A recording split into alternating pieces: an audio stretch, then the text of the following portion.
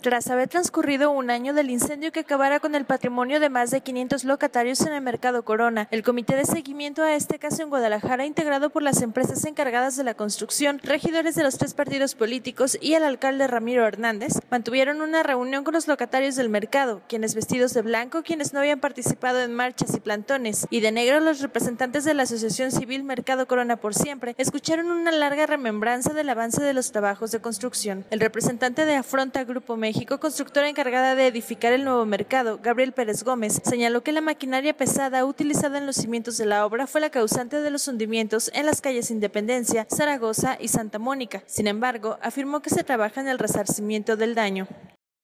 Les puedo decir que no tiene nada que alarmarse, no hay nada, la gente puede transitar. Nosotros, si nos han visto, hemos caminado por ahí. Además, pues tenemos la responsabilidad de mantener, somos humanos y no queremos que pase ninguna parte desagradable. Hemos enfrentado todos los compromisos, hemos ido con todas las gentes y hemos aceptado todas las críticas.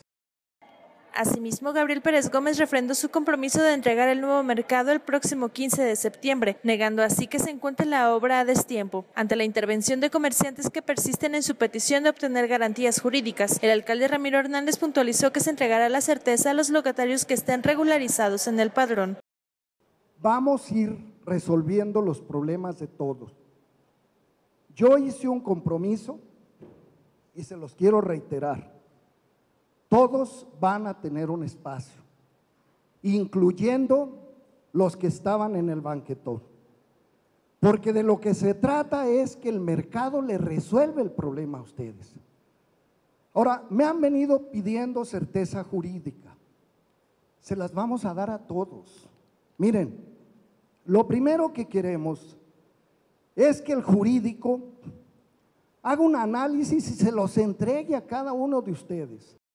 Hernández García informó que se buscará a los comerciantes de manera personal para revisar la situación jurídica y prevenir la entrega de documentos antes de la inauguración del mercado. Agregó que en el transcurso de esta semana se culminará la etapa de construcción del estacionamiento y con esto la parte más difícil y tardada de la obra, por lo que los avances en la edificación podrán observarse con mayor rapidez. Con imágenes de Eduardo Fierro, Señal Informativa, Alicia Presa.